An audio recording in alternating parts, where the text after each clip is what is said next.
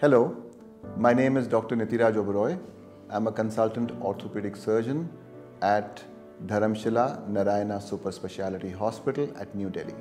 We should talk about ACL or anterior cruciate ligament reconstructions today. These are very commonly done surgeries, but what are they?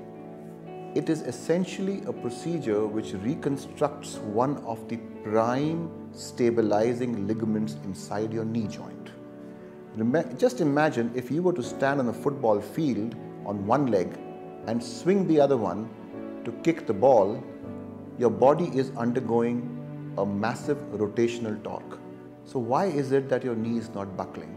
This is controlled, besides the other mechanisms in the knee, largely by the anterior cruciate ligament, which brings us to the fact that sporting injuries are increasing as sports are increasing.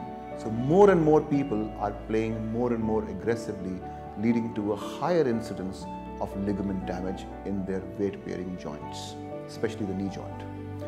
Anterior cruciate ligament injuries have to be diagnosed early.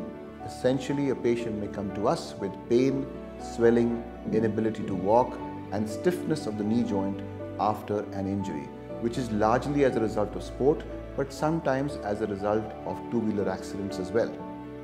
Once that happens, the surgeon may rest the joint, give you pain management, ice packs, and subsequently do a clinical examination and an MRI of the joint to understand what's going on inside. Once your diagnosis is confirmed, the surgeon will wait for the knee to become quiet and the range of motion of the knee to be restored, which can take anything between 3 to 6 weeks, subsequent to which reconstructions can be offered to the patient. This reconstruction is done with something which comes out of your own body, one of the ligaments from your body, which can be easily substituted by adjoining ligaments, and your functional loss is marginal and many a times irreversible.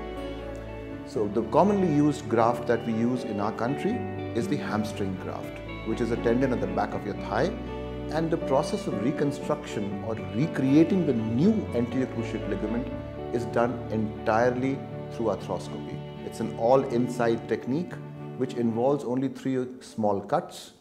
You are in the hospital for a day and then you go back to rehabilitation. Remember, these surgeries are being done to improve your performance. If you have to get better faster, you have to indulge in a lot of rehabilitation and a lot of exercise.